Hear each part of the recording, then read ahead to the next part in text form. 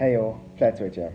Well, according to my chat last night, I still had some of the boarders telling me that how do we get a down vector based on relative density disequilibrium?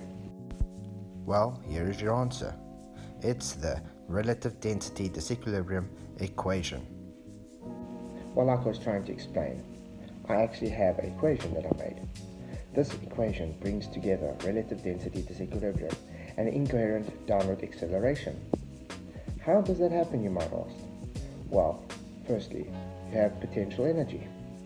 This is equal to the mass divided by the density disequilibrium, which is governed by the incoherent dielectric acceleration, which releases the energy which gives the vector down, by the height. And that's how, when you change your elevation, you get your accelerated vector. I hope that makes sense to everybody. Get it yet. So we have our Van de Graaff generator right up over here and the discharge wand. This will create a high potential while this one creates low.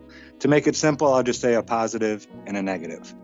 So we have our negative or our positive plate hooked up right here. Coming to this, I have two pizza trays here with a copper coil in there.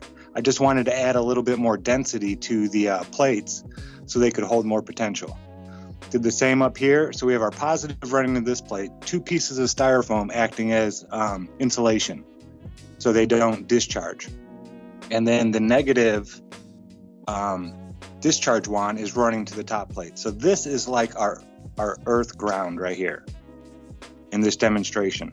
And this will be the sky. But we've reversed it. And when we found out, when we do that and we apply a charge to it,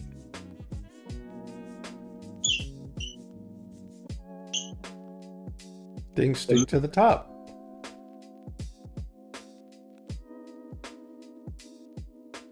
If you've got any more questions, then please don't feel shy to ask. I'm more than happy to try and explain it. Till next time, have an awesome day. God bless.